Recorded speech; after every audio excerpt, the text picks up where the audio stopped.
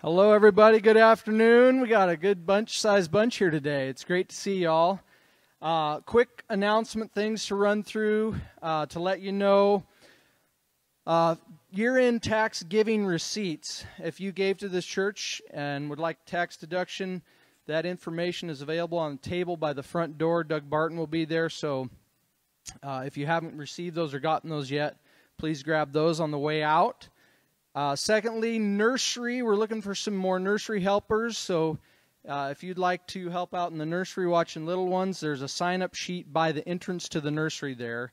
So if you would like to serve in that way, we'd appreciate it. Third thing, dance is coming up. So we will, 2 weeks from today, the 13th, we'll have our Valentine's dance here at 12 noon. I'm going to get some sign-up sheets going around here. Why don't I do that right now? And if you signed up yesterday or last week, no worries. Just pass it on. But if it can make its way to the back, that'll help us know how much food to bring. So 13th at noon, and there are dance lessons this Friday, February 4th, at the church here, starting at 6:30. And you can drop kids at 5 if you want to have a date beforehand. And the lessons will begin at 6:30 on Friday here. So we're getting ready for the dance. All right. Those are the announcement things I wanted to let you know about. As we get ready to lead into worship and the message that's going to come and the singing, I wanted to tell you a story. Have you ever not gotten something and then got it? Like you didn't really understand something, and then at some point, it clicked and you understood it. So this is a story about that.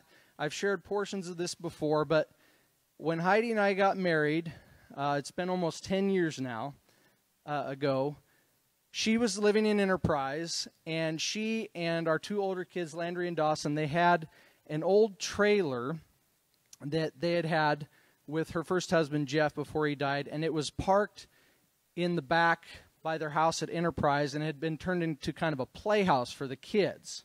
So it's this old vintage camper. And when we got married and we were going to move them to La Grande, I said to her, "What are we going to do with that old tin can, babe? I mean, what? We don't have a place to park the thing. Where are we going to park it? It's expensive to store that. What are we going to do with that?" And she wanted to keep it. There were a lot of memories that had been made in the thing, and it was special to her. But I said, I don't think we really have a good place to park the thing. And I don't think I called it a tin can at the time. So, but I said, I think we just got to give it away or something. We don't really have a place for it. And she said, okay, we'll do that. So we gave it to a friend in Enterprise. She did 10 years ago. Our son Dawson graduated from high school 8 years after we were married in 2020. And when he graduated, he wanted to locate that trailer and get it back. So he made the lady an offer. She sold it back to him, and Dawson was going to fix it up. It had been out in the weather for like 8 years, just leaking and getting beat up and so on. So Dawson got it, and then he finally... we said, could we buy it from you? And he graciously sold it to us. And so this past summer, 9 years later, at that point, we went to work fixing it up. And, you know, it had bees, had built nests in the walls. There was rot where the studs had rotted. The roof had been leaking, and so on and so forth. And we did the best we could to fix it up so that we could go take her to the Snake River, camp in it, go fishing. We got rained on, big rainstorm there. I grew up tent camping. Here we are, high and dry, sleeping in a comfortable bed, and I thought, I get it now. Like, I didn't used to get it. I get it. And you can see, this is Clementine. You know, my darling Clementine. She was lost and gone forever. Dreadful sorrow. But no, she came back to us. You can see she's got some dings and dents, but we parked it, raised a cup to the Lord, cheers to the Lord, drank a cup of tea. And so the point of the story is something that at one time as a new husband and father I didn't get. Now I get it. I see it. I see the value in Old Clementine. And so that keep that in mind as we sing and as you listen to Mark's message today, because he's going to point us, it's going to touch on that, us getting something that we didn't used to get, which is the gospel, which is salvation, which is our eyes being open to see something that we didn't see before. So if you could keep that in mind. Let's have our musicians and worship team come on up if you guys would make your way, and I'll offer an opening prayer, and then we'll sing, all right? Father in heaven, we give praise to you, Lord, as our gracious Creator, our loving Heavenly Father and Savior for those who believe and trust in your Son, as the one who is all wise and who is good and righteous. And I thank you, God, just want to give you praise that you're the God who helps us to see things that we didn't once see. And so my prayer, our prayer today is that for those in this room who've yet to really get it, to really see Jesus and embrace him for who he is, that today would be the day when your Spirit opens their eyes and they want him and they trust in him and they're brought to life in him. So would you help us to get it? For those of us in whose hearts you have done that work, may we appreciate afresh your grace to us. In Jesus' name we pray. Amen. Hello, everyone. When Bob's team is up here, he's always talking about being a rebel and doing something different, more songs, less songs. If you guys would stand with us, we've got 3 songs, so I'm not doing too much different. But if you would stand for the first 2 songs, that's as far as a rebel as we'll get today. And maybe there'll be an aha, this is why reason. So I just want to be like Bob is really what I want to do. So let's sing together.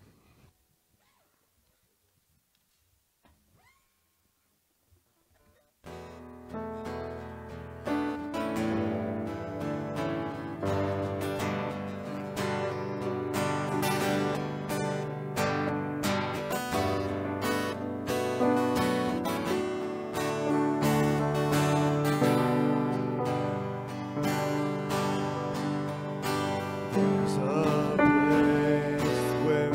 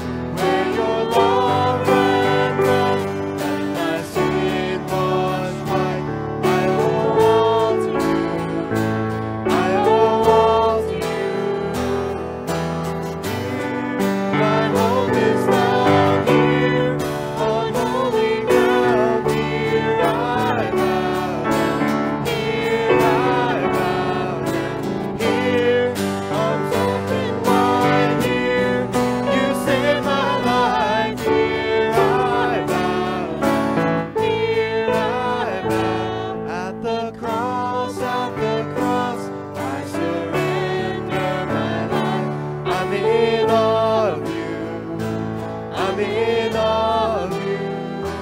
Where your love and red and my sin washed white. I owe all to you. I owe all to you, Jesus.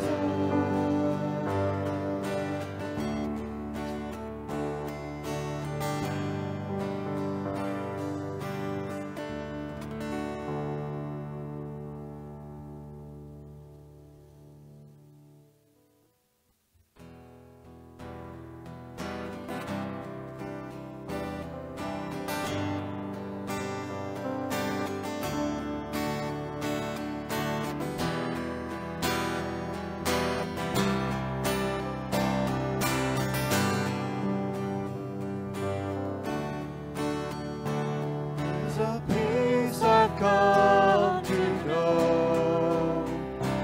Though my heart and flesh may fail, there's an anchor so my soul. I can say it is well. Jesus has overcome, and the grave is overwhelmed. The victory is won. He is risen from the dead, and I will rise when he calls my name. No more sorrow, no more pain. I will rise on eagle's wings before my God, fall on my knees and rise. I will rise. There's a day that's drawing near, when this darkness breaks to light, and the shadows disappear, and my faith shall be my guide. Jesus has overcome, and the grave is overwhelmed. The victory is won. He is risen from the dead, and I will rise when he calls my name. No more sorrow, no more pain.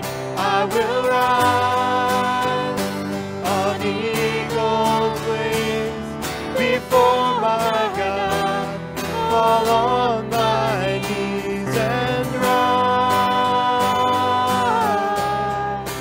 I will rise, and I hear the voice of many angels sing, worthy is the Lamb, and I hear the voice of every longing heart, worthy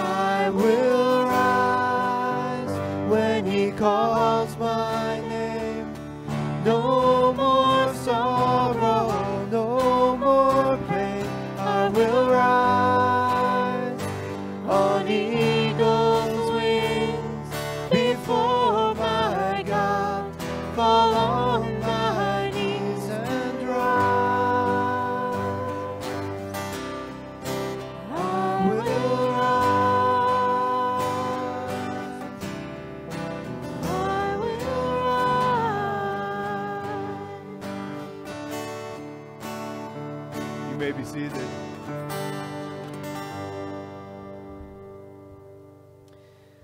So this last song we're going to sing is Be Thou My Vision.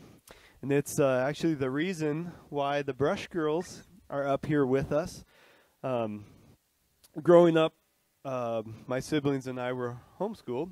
And we would, I don't remember if it was every week or every month, we would learn a new hymn all together.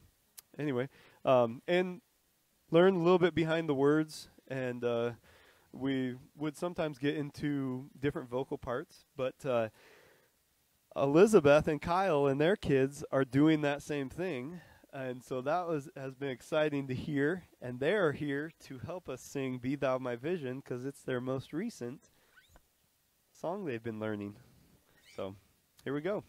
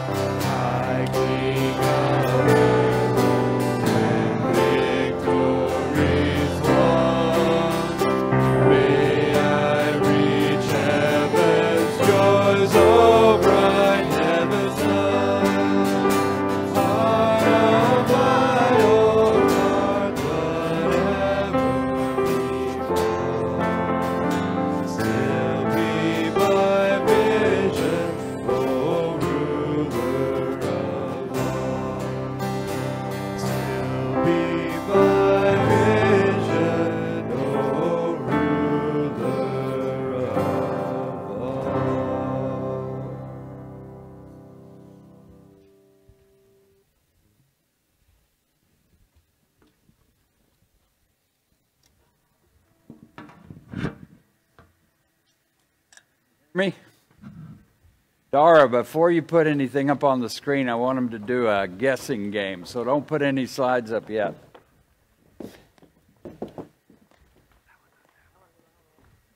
Great song. Of the kids singing. All right, today we have a sermon illustration, and this is our illustration helper thing. Who can guess what passage we're going to cover first? Who has a guess? Ezekiel, right? What's the name of the story? Valley of the Dry Bones. Put it up. So Drew Lusko is going to help me read this story. He has a better reading voice than I do. And Drew is a football player for Eastern. Can you tell it? He's in our young adults group. Read the story to us, Drew. All right, so we're going to be in Ezekiel 37, 1 through 10, the valley of dry bones. The hand of the Lord was on me, and he brought me out by the Spirit of the Lord and set me in the middle of a valley. It was full of bones. He led me back and forth among them, and I saw a great many bones on the floor of the valley, bones that were very dry. He asked me, Son of man, can these bones live? I said, Sovereign Lord, you alone know. Then he said to me, Prophesy to these bones and say to them, Dry bones, hear the word of the Lord. This is what the sovereign Lord says to these bones. I will make breath enter you, and you will come to life. I will attach tendons to you and make flesh come upon you and cover you with skin. I will put breath in you, and you will come to life. Then you will know that I am the Lord. So I prophesied as I was commanded. Then as I was prophesying, there was a noise, a rattling sound, and the bones came together, bone to bone. I looked, and tendons and flesh appeared on them, and skin covered them, but there was no breath in them. Then he said to me, Prophesy to the breath, prophesy, Son of man, and say to it, This is what the sovereign Lord says. Come, breath, from the four winds, and breathe into these slain, that they may live. So I prophesied as he commanded me, and breath entered them. They came to life and stood up on their feet, a vast army. Amen. Thanks, Drew. So let's pray, because this sermon's, unless God's Spirit gives us understanding, we're not going to get it. Remember, Brock said he got it. It's going to take the Holy Spirit for us to get it today. So let's pray and ask Him. Father, we're so grateful for your word. Your word is precious, truth. We call it our foundation. We look to it for truth, and we ask you, by the power of your Spirit, to open our eyes, open our ears, open our understanding, and give life to dry bones, as it were.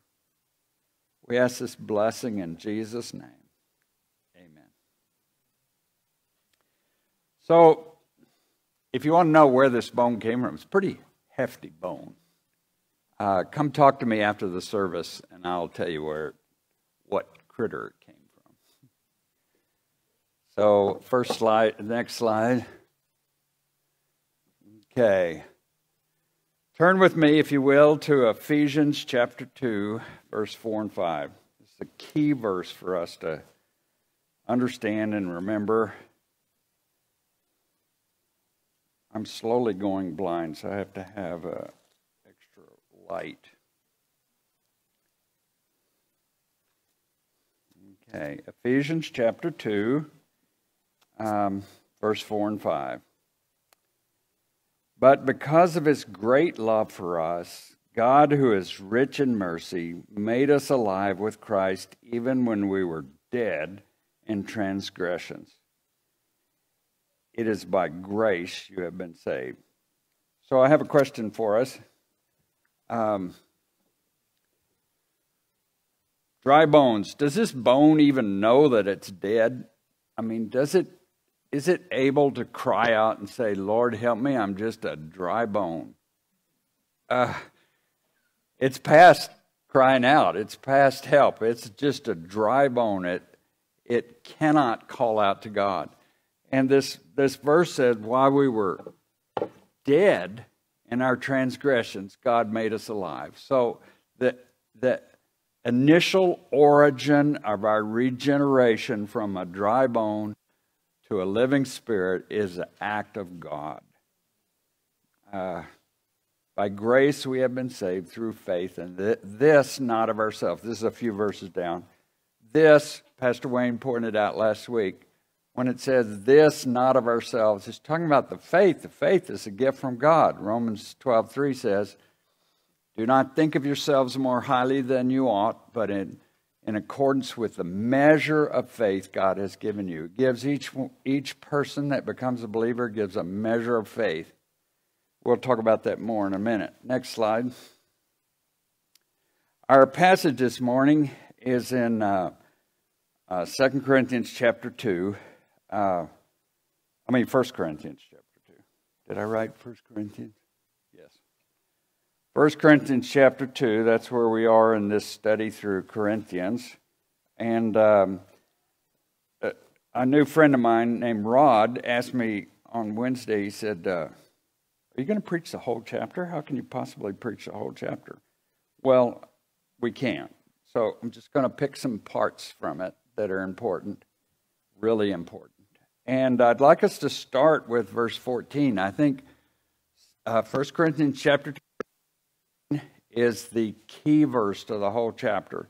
And it talks about, you may have trouble, it doesn't actually say dry bones, but you'll get it when we read this verse.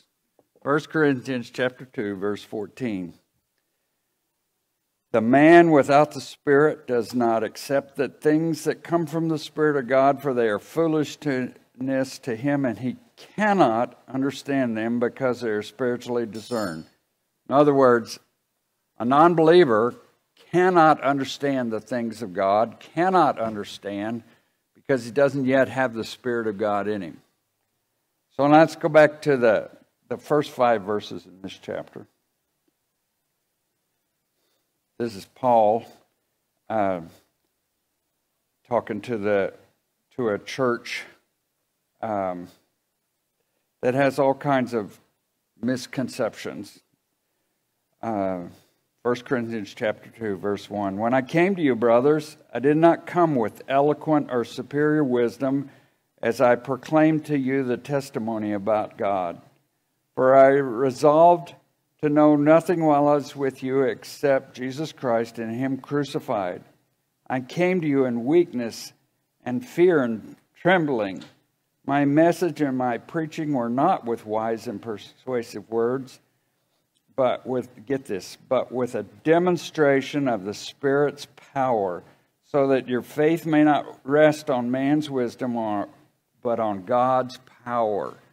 So Paul's saying, the way you come to faith is by the power of God. It's not because the preacher is skilled. It's not because the person who's telling you about God has an eloquent argument. It's because the Spirit of God quickens your dead and lifeless spirit and regenerates you and makes you able to understand. Next slide. 2 Corinthians chapter 4, verse 4, which is an important verse that goes with our topic today. 2 Corinthians 4:4 says, the God of this age has blinded the minds of unbelievers so they cannot see the light of the gospel of the glory of Christ, who is the image of God. They cannot see. They cannot see because they've been blinded. So the way that we do see is by the power of God that regenerates our dead and lifeless spirit and makes us able to see. Next slide.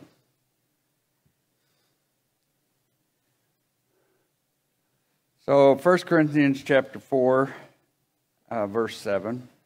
By the way, these are two cool verses. We're about to go through 1 Corinthians 4:7 and 2 Corinthians 4:7. And they both deal with the same subject.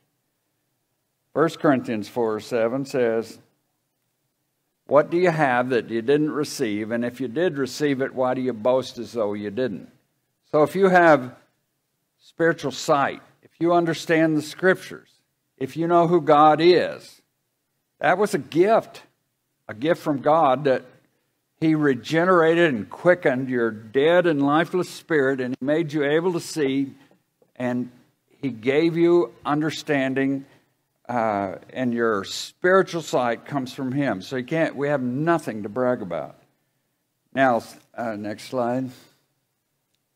2 Corinthians. Where is it? Oh, 1 Corinthians. I'll read that same verse again, the key verse in our passage today. The man without the Spirit does not accept the things that come from the Spirit of God, for they are foolishness to him, and he cannot understand them, because they're spiritually discerned. So how can we boast about spiritual? I came to God because I understood what was at stake and I made a wise decision. You can't say that. You didn't understand until he opened your eyes. Next slide. I can look over here. 2 Corinthians chapter 4, verse 7 says, "We have this treasure in jars of clay to show that this unsurpassing power is from God and not from us." So, can you imagine a clay pot boasting, "I'm a clay pot, I'm something special"? The reason we're special is because what's inside us, what God put inside of us. And it's not the clay pot that our own person that we boast about. It's the fact that God had mercy on us and he put his Spirit in us so we could see. Next slide. So here's one of my favorite passages. It's a good one to turn to. It's in Jeremiah. Jeremiah is right after Isaiah. Isaiah is a big book in the middle of your Bible. Jeremiah chapter 9. Verse 23 and 24. If we can't boast about our good sense enough to come to God, if we understand that it was God who brought us to himself and not our good sense, then it's silly to boast. And here's something we can boast on, however. Jeremiah 9:23. This is what the Lord says: "Let not the wise man boast of his wisdom, or the strong man boast of his strength, or the rich man boast of his riches, but let him who boasts boast about this, that he understands and knows me, that I am the Lord who exercises kindness, justice, and righteousness on earth. For in these I delight, declares the Lord." So the thing we are to boast about is what's inside that pot, the light that's shining out the cracks. It's the fact that God lives in us. That is a wonderful thing, but we didn't come there because we had good sense enough to make that decision. That is something God does. He causes, he speaks to dry bones and they come to life by the power of his Spirit. Next slide. Ears to hear. This is a great passage. Luke 8, verse 4 through 10.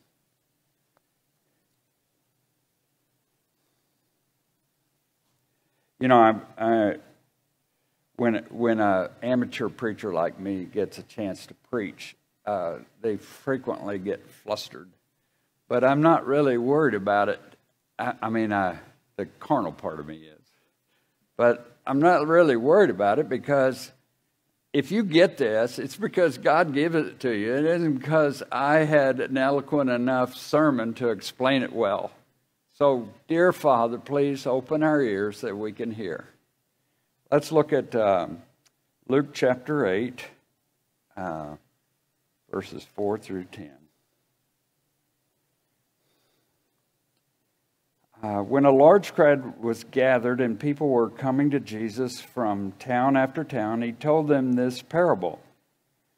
A farmer went out to sow seed, and as he scattered the seed, some fell along the path. It was trampled on, and the birds of the air ate it up. Some fell on rock. When it came up, the plants withered because they had no moisture. Other seed fell among the thorns, which grew up with it and choked the plants. Still others fell on good soil. It came up and yielded a crop 100 times what was sown. Then when he had said this, he called out, and he who has an ear to hear, let him hear. The disciples asked him, "What does this parable mean?" He said, "The knowledge of the secrets of the kingdom of heaven has been given to you, but to others I speak in parables, so that though seeing they may not see, though hearing they may not understand." So the disciples asked him, why do you use these obscure stories to teach us spiritual things? It would be easier for you to just tell us what you mean. And why are you speaking these parables? And Jesus said, I'm speaking them because I'm giving you the ability to understand, but I'm not giving it to everybody. You have the ability to understand because I've given it to you. That's a hard thing to swallow, but it's words of Jesus. Next slide. When we were in Thailand one time, when we lived in China, we had to go to Thailand every 6 weeks because our visa forced us to leave China often to get our visa renewed. It's part of the hardship they place on foreigners in China. So we were down there, and we were in a Christian retreat. It was a place where missionaries from hard places could go and recuperate, so to speak. So we were upstairs in a library that we like to go to. It smelled like old books, one of our favorite places to go. It had an air conditioner. We loved that. And there was a young lady that came up there. She had been helping an orphanage run by missionaries in China, and the missionaries had to leave the field suddenly, and she was left running this orphanage, and she was, like 22 years old? She wasn't very old, and she was in charge of this orphanage, all these kids depending on her, and she was there to, somebody had given her a break, and she was there to try and collect herself and recuperate. And so in the course of talking with her, we started explaining these things about God, about how wonderful it is that God has shed his light on us, opened our eyes, opened our ears so we can hear, opened our understanding, but he doesn't do it with everybody. And she got mad because there's this thing called free will that most of, especially Americans, think they have, that allows them to choose between God or not. And so she was angry. But the more we explained to her that this is a gift from God, I mean, this is something to be rejoice over, that he has, not because of any merit you have, but just shone his light down on you, and you can now see. It's just when we were going through these scriptures with her, instead of being angry, tears started flowing down her cheek, because she understood the grace of God. How humbling it is to realize that God has opened your eyes. He chose you and gave you understanding. He caused a dry bone to come to life again. And it wasn't because of anything you did. It was just the pure grace of God. And when you truly understand that, tears just come. You can't hardly help it. And she was grateful for the teaching, and she wrote down all the scriptures we went through, and she was changed. Her life was changed, and I like to think that she went back to the orphanage with renewed confidence in God's Spirit. It wasn't because of her works or because she was able to handle the difficult situation. You know, not only is our salvation a gift from God. Remember in Romans 12:3 it says, "For do not think of yourselves more highly than you ought, but in accordance with the measure of faith that God has given us." So God has given different measures of faith to different people. It's a gift. So you can't, one person with strong faith and one with a weak faith, a strong person can say, "What's the matter with you?" Because our faith, our strength, our growth is all a gift from God, just like our salvation. There's nothing about our walk with Jesus that we can brag about. Galatians 3:3 says, "O foolish Galatians, who has bewitched you? Having begun by the Spirit, are you now trying to attain your goal by mere human effort?" In other words, Our growth is not because of our effort either. It's because of the gift, the grace of God. Next slide. Romans 9. Now this is a difficult passage for many of us. Turn with me, because this is important to see it actually written down. It's not just Mark talking about it. It's really there. Romans chapter 9.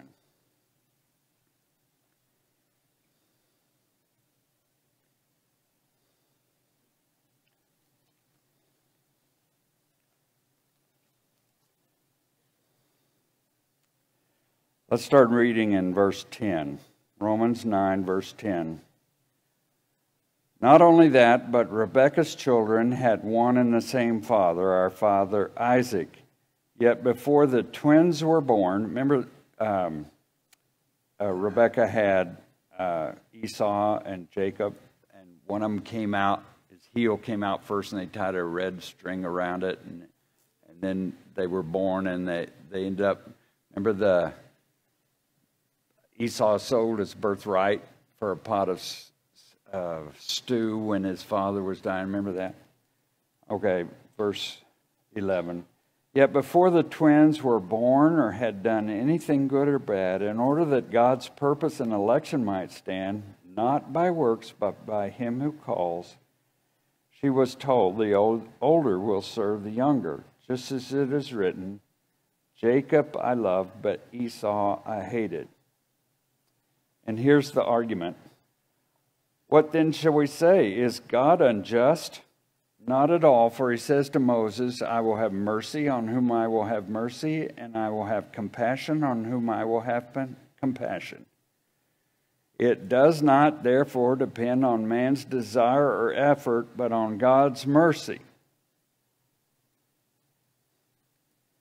For the scripture says to Pharaoh, I raised you up for this very purpose, that I might display my power in you, that my name might be proclaimed in all the earth.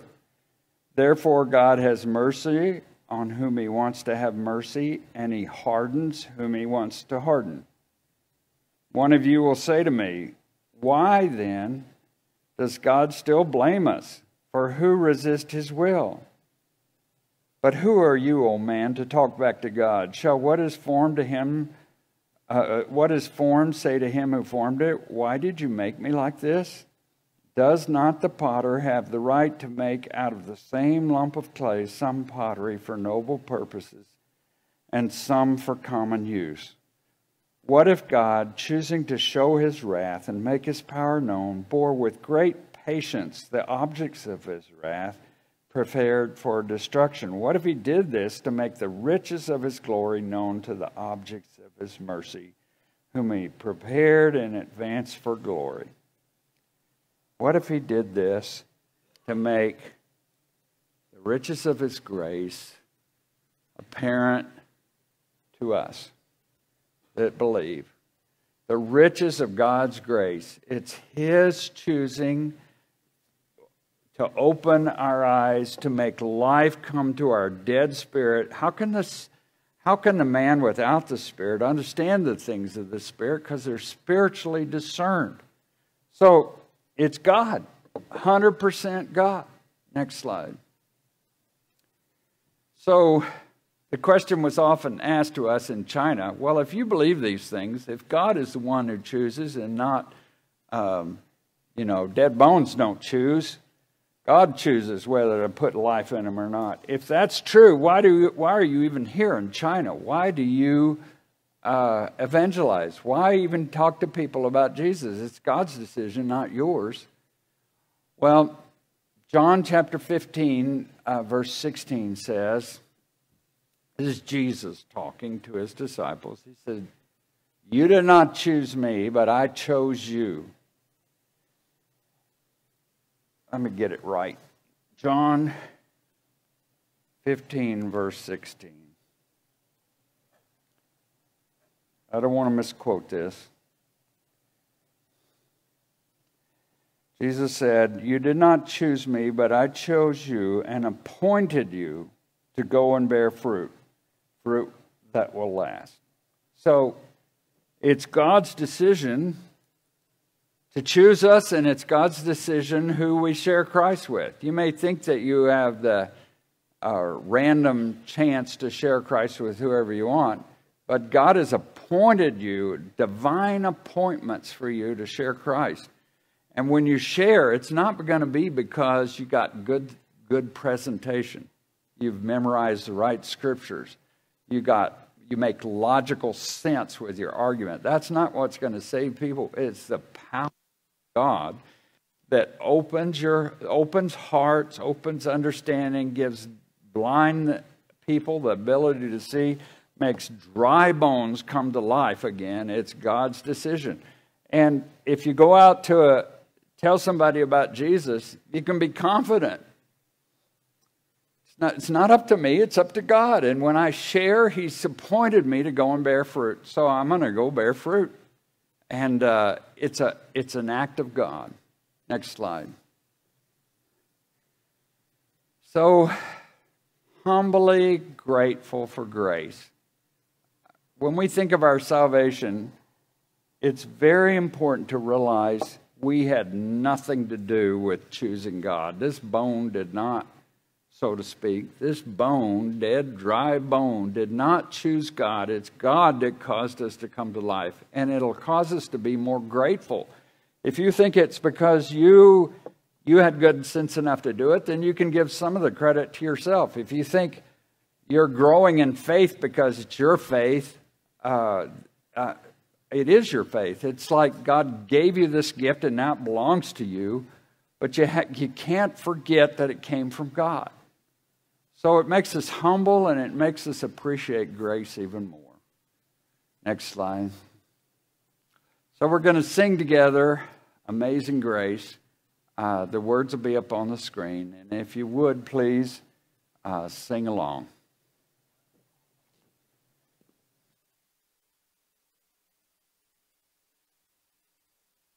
How sweet the sound that saved a wretch like me.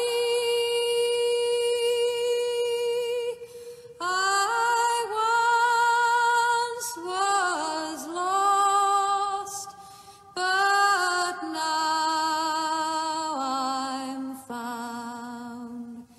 Was blind, but now I see. 'Twas grace